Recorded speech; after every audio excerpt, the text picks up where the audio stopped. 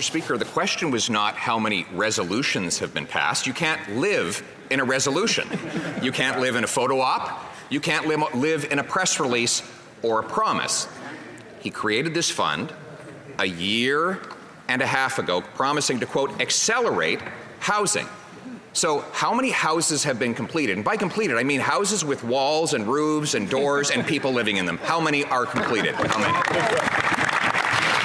Le très honorable Premier Ministre. Mr. Speaker, the Leader of the Opposition's housing plan consists of wagging a finger at municipalities and saying, you better build more homes or else. Mr. Speaker, we have a better approach than that. We actually work with municipalities to build more homes, and we're seeing the results of that housing plan. Recently, alongside British Columbia and the City of Vancouver, the member for Vancouver Centre announced the groundbreaking of the construction of 154 new affordable housing units close to transit in the heart of Davie Village, which will also house Community, which is a non-profit organization providing safe and secure services for individuals and families living with HIV/AIDS.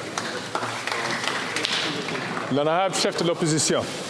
Cannot live in an announcement. You can't live in a press release. You can't live in the Prime Minister's talking points, which he's having so much trouble reading, Mr. Speaker.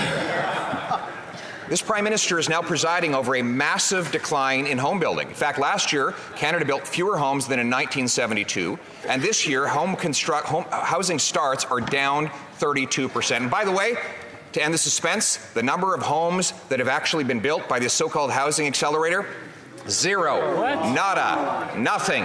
When will he stop the talk, end the bureaucracy, and finally get something built? Yeah.